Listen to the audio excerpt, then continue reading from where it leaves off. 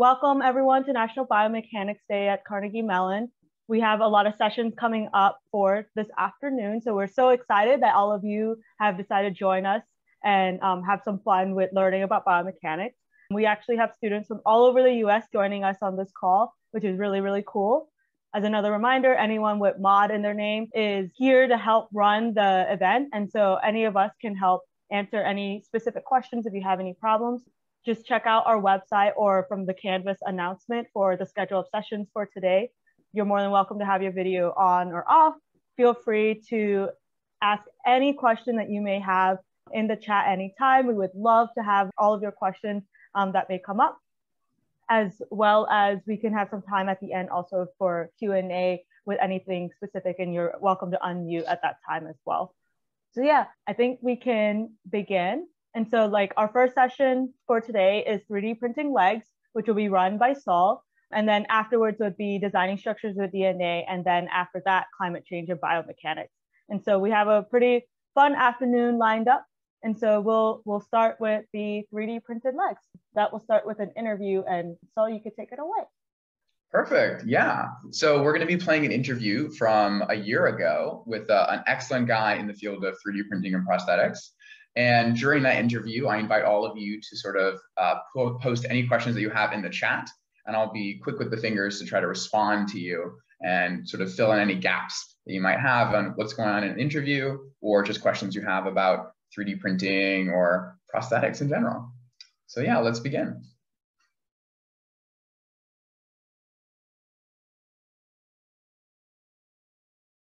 Hi there, welcome to the 3D Printing Legs session of National Biomechanics Day at Carnegie Mellon University. This session is a pre-recorded interview with Jerry Evans, the CEO and president of Nia Technologies, which is a Canadian nonprofit that, among other things, 3D prints legs. Now we'll go on to the interview. Alrighty, well, thanks for joining us, Jerry. Can you tell us a little bit about what is Nia Technologies and what are the problems that you're trying to address? Thank you.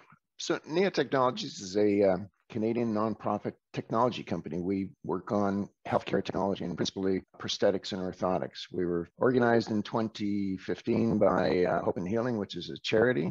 And our principal work takes place in low-income countries where we support the inexpensive production of prosthetics and orthotics principally for children with disabilities. And we've had the good fortune of being involved with a number of key players, people that have helped us along the way, certainly Hope and Healing, the charity that I mentioned, the University of Toronto, Autodesk Research, and we've been fortunate enough to receive funding from a bunch of really notable organizations like Grand Challenges Canada, Google, Autodesk, and other donors.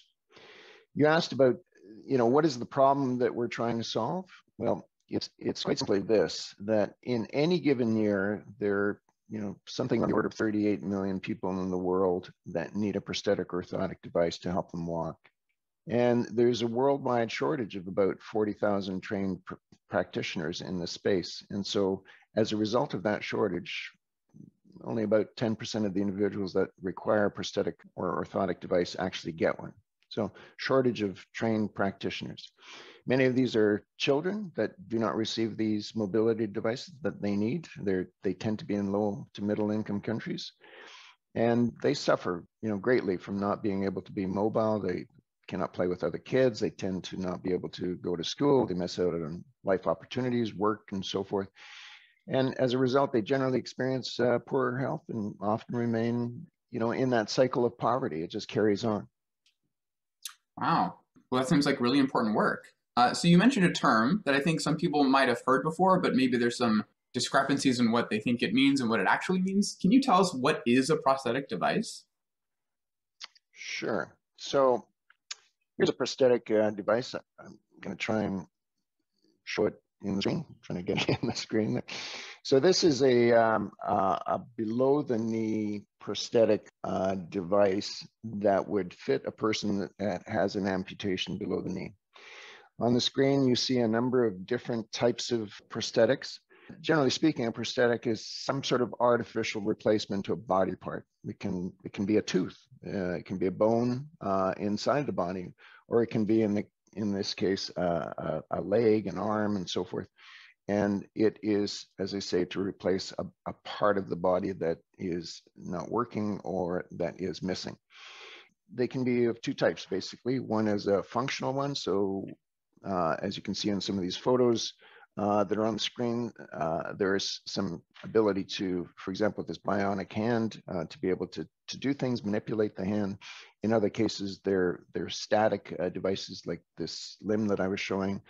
And sometimes it's cosmetic. In the case of this hand, you can see this replica hand is a very good replica of the person's actual hand.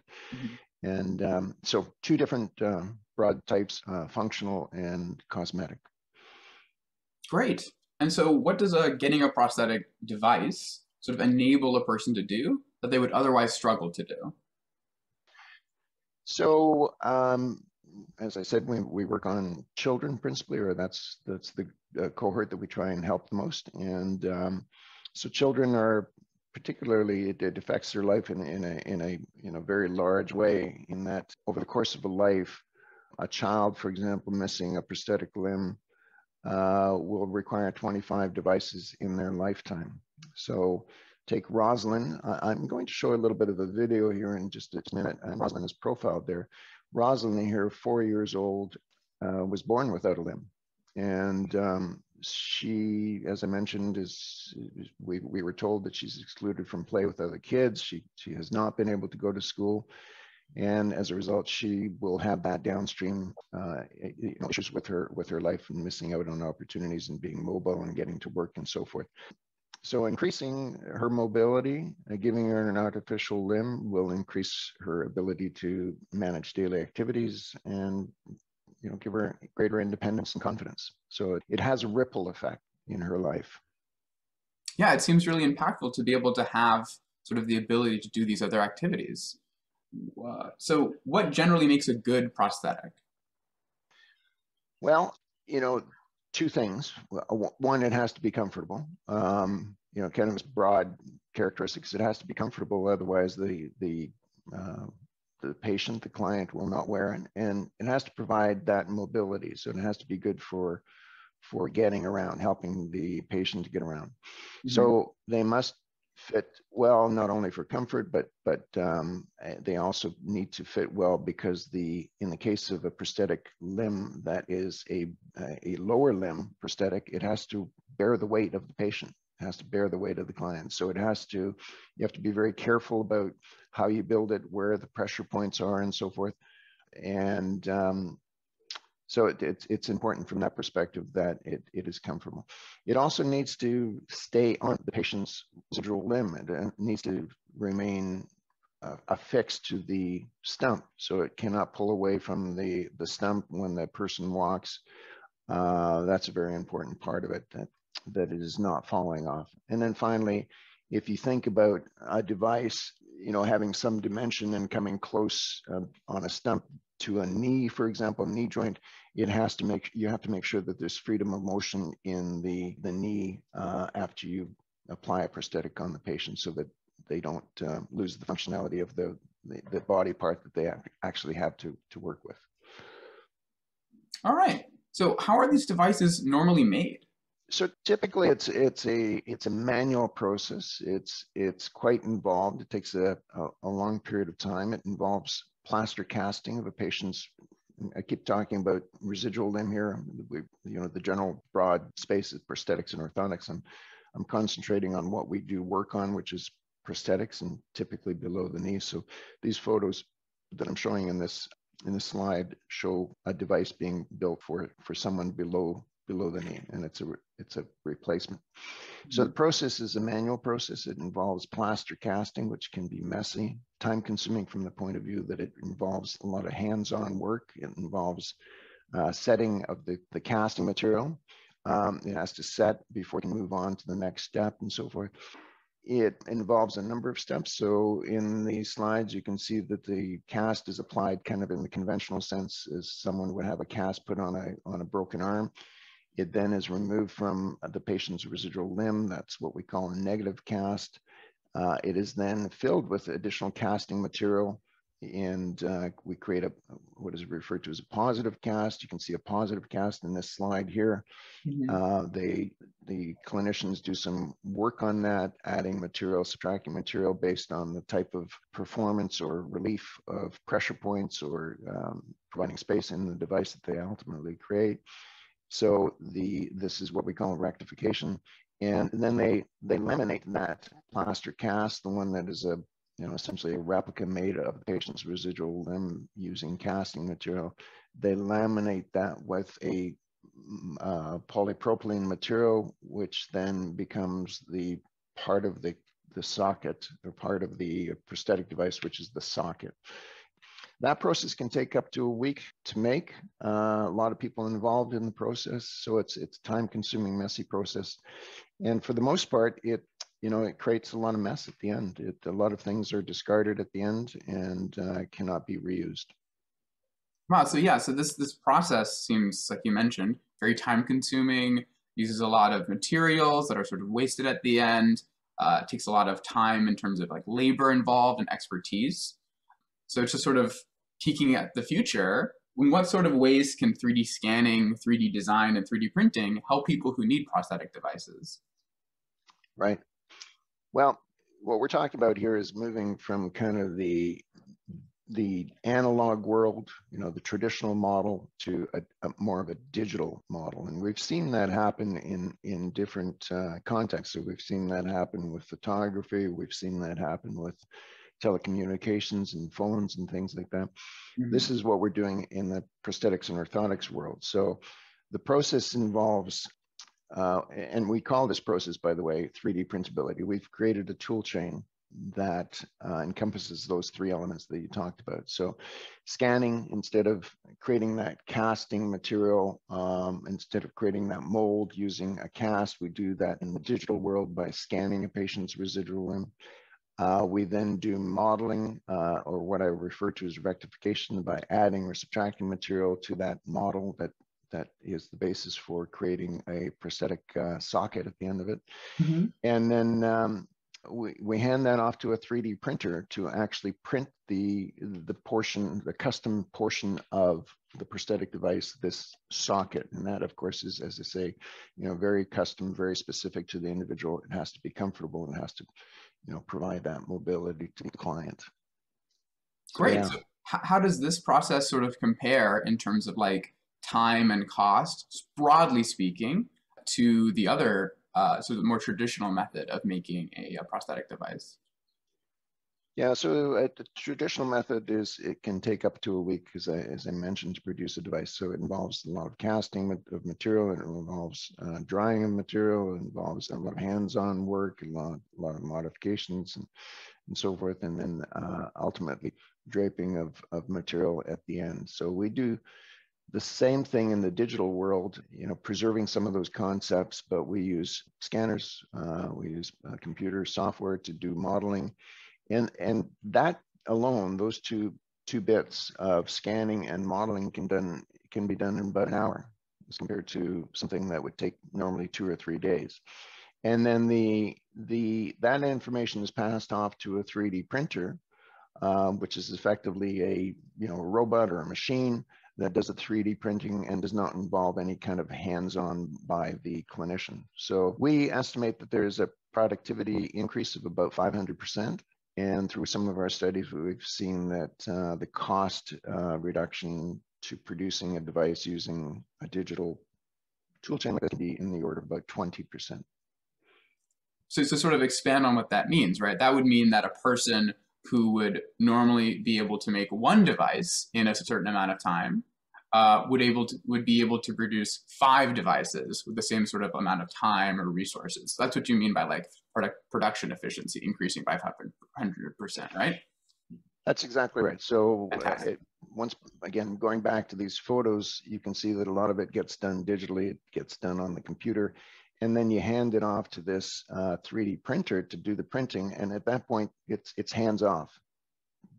Effectively, you could multiply the number of printers you actually have in the workshop.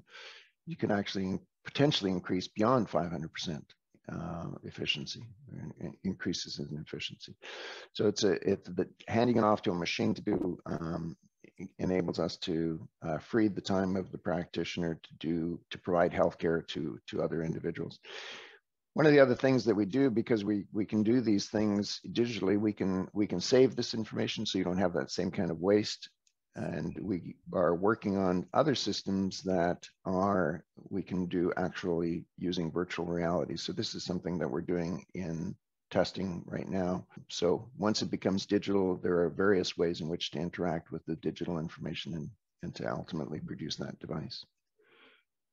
Wow. Oh. So yeah, so that's like really incredible work. But you mentioned this technology, right? A 3D printer. What exactly is a 3D printer? And like you have on your slide, how is it used to make a prosthetic device? Right. A 3D printer is sometimes referred to as a fused deposition modeling device. There are various types of 3D printers, but the one that we use is this type of FDM, fused deposition modeling printer. And what it does is it layers material on a print bed. And you can kind of think of it as a glue gun running around that is being moved around by a kind of a robotic armature and laying down successive layers of material to produce a three-dimensional object. And so we build this object digitally in the CAD software that we've evolved. And then we're here using a 3D printer, and I'm just going to use a time-lapse photography or video of how it works. So this is a time-lapse video. How long would this normally take to produce? Like at like normal speed? Yeah, it depends on the size of the prosthetic device, but typically we're seeing devices like this produced anywhere from 4 to 7 hours. Wow, so that's pretty rapid. So it is pretty good when you consider the alternative, doing it all manually. And it is really something that can be replicated many times. As I mentioned, if you think about producing a device digitally and then modeling in about an hour's time frame, if you have a series of printers, you could hand that off to a bunch of printers and be producing devices ongoing, like in a factory kind of idea. Yeah. So that way as well. What sort of materials are you able to print with these printers, and which, I guess, what are sort of the most appropriate ones for creating a prosthetic socket in this case? Kind of depends on who we're talking about, which region we're talking about that is making the device. So we find that in high-income countries, they use this material called PETG and PLA. In low-income countries, and what we do is we work with either nylon or polypropylene. And our favorite material choice is polypropylene, actually. And one of the reasons why we do that is because polypropylene is the material that is used in the orthopedic workshop already in these low-income country settings. So working with polypropylene in the 3D printer and being able to, for example, weld things together or glue things together, they already have some of the tools at hand in the workshop. So it makes it as a good material for this use. Yeah, that makes a lot of sense. And I think I've also heard that sometimes heat guns are used to do some like final deformation of the print afterwards if fits aren't quite just so. And it's easier to do with the fact that you're using polypropylene as the material because it can sort of deform after it's sort of been set. Yeah, so final adjustments are possible. We print the material, we print the device as a solid, perhaps getting a little too technical here, but because it's a solid wall, you can heat up the wall, and you can think of it as kind of punching out part of the socket to allow for some sort of additional space that the client might need, or you can kind of pinch things. Once they're heated up, you can manipulate it. So we think that you can do about 10 to 15% additional manipulation after you've printed the device. So yeah. That's fantastic. So Saul, I was thinking that this might be a good time to show you how all of this comes together. I've got a little video clip here.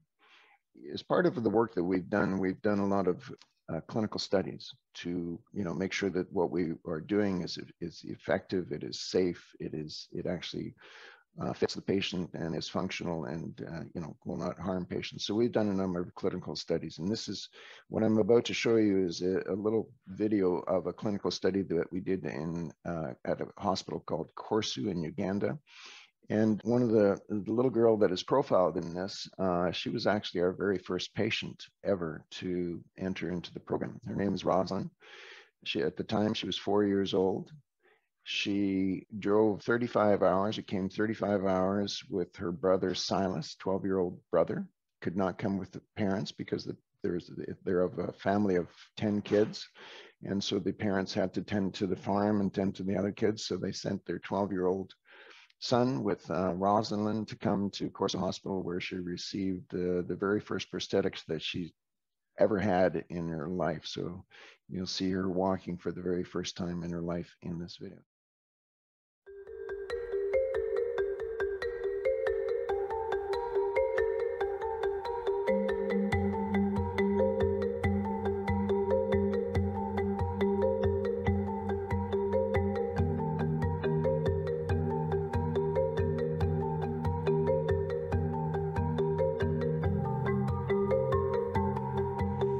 She was born when the leg was missing, the right foot.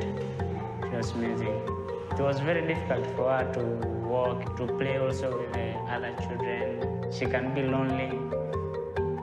But when she was given the leg, she was able to run with others, play with others. When we give a child a prosthetic limb, we're allowing them to walk, we're allowing them to go to school, and we're allowing them to participate in their family and community lives. There's thousands of children in Uganda in need of prosthetic devices. In a place like Uganda, there's a huge lack of prosthetists. In fact, we believe there's probably 12 prosthetists to serve the entire country. For over the past decade, we have known that there's a shortage of 40,000 prosthetic technicians. It would take another 50 years just to train 18,000 more. For Korsu Hospital, one of the challenges we have is the length of time it takes a technician to produce a prosthetic device. It's a long procedure, custom filling, modification, molding. For it, you have to really concentrate. Given the fact that the manual process of creating a prosthetic takes up to a week, that means that each prosthetist is taking 1 week to build a prosthetic. That means there's about 12 prosthetics being made potentially per week in Uganda, in the entire country. And we wanted to see if it was possible to speed that process up using 3D scanning and printing technologies. We've basically created a process which mirrors, in many cases, the manual process, just in a digital environment instead of in a manual environment. Instead of plaster casting, we use a 3D scanner to capture the external shape of that residual limb. Instead of rectifying that shape by adding or subtracting plaster, we use 3D modeling software to basically add or subtract those materials. And instead of wrapping it in polypropylene in kind of physical world, we do something very similar in the digital context, wrapping that shape to create a socket model, which we then print on a 3D printer.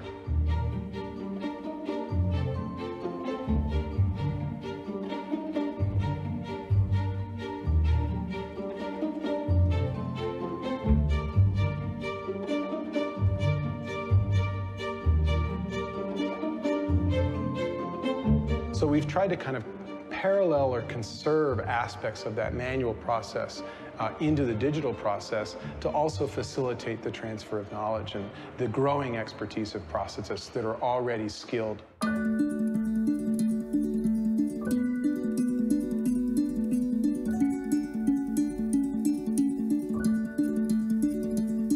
It's a tough learning curve, actually, because you're learning a lot of new skills about how to operate in digital space. They are teaching you to make your work easier.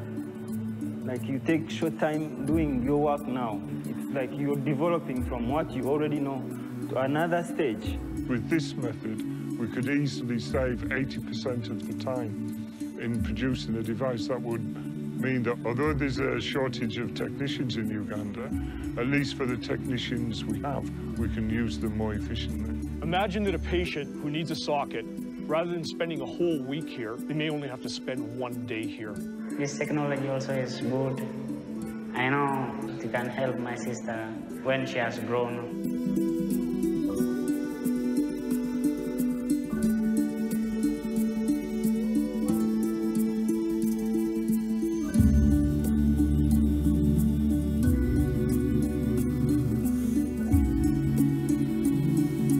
This one is faster and more comfortable and fitting on the body.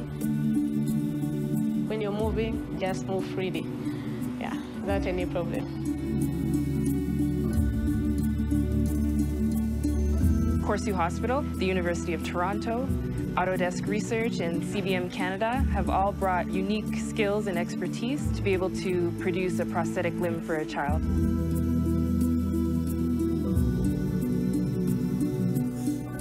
By bringing those different groups together, it increases our capacity to truly intervene in these, what we might call real wicked problems in society.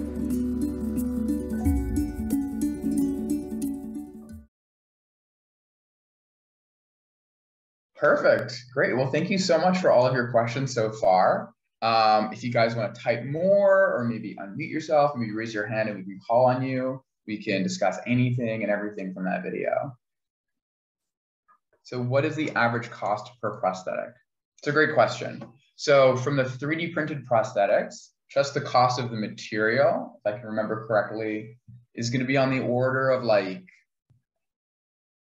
low $5 to high maybe $100. So like in that range, it's pretty inexpensive. Cost of labor, maybe only a couple of hours in doing like the 3D modeling, maybe like 10 minutes doing the scanning. And then the 3D printing takes no labor. You set it up, it takes maybe 5 minutes to do. So like less than $200 easy. For a conventional prosthetic, it can be between like $1,000 to like $7,000. So it's much more expensive. Yeah, and I should say that conventional prosthetics in the United States, the like supply chains are different around the world. But in terms of labor, that's like really the big cost because plaster is a very inexpensive material.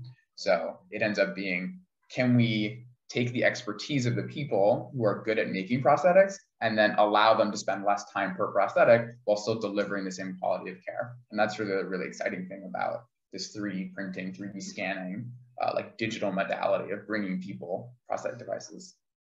It's a great question, Victor. Other questions? Okay, if a prosthetic is damaged while in use, is the prosthetic just replaced or can it be repaired? Another great question. So it depends on the nature of how it's damaged. There's one thing in prosthetics which is really cool. It's called modular design. And this exists in like other fields of like engineering where you can have different like parts that sort of fit together. And that way, if you want to swap out those individual parts, for example, like a foot from the thing that connects the foot to the part that interfaces with you, the part that interfaces with you is called the socket, and the thing between is often called the pylon, where if the foot breaks, you just put on a new foot and you don't have to worry about replacing the whole device. But yeah, so like if different parts break, maybe they can be repaired, or maybe only part of the prosthetic device needs to be replaced and not the whole thing. More questions? Or not more questions? Totally fine. Cool. Okay. Well, I think we've probably come to the end of this session. Oh, just kidding. Yeah, we've got a link, or rather an email that you can send more questions to, and they'll be passed on to me, and I can follow up with y'all and get you all the info that you need. Thank you so much for interacting so much during this session, and I hope you learned something and had a good time doing it.